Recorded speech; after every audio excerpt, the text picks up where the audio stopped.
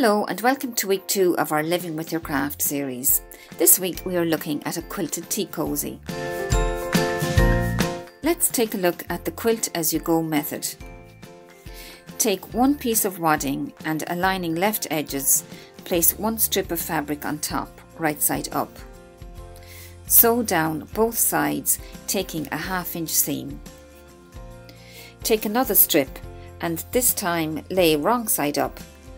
Place it on top of the first strip and align right side edges. Sew down on the right side edge, taking a 1/2 inch seam as before.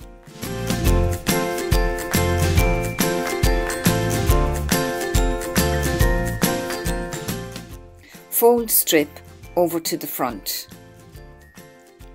Lay another strip on top, wrong side up, and again sew down right side edge and fold strip over to the front. Continue adding strips in this manner all the way across until wadding is completely covered.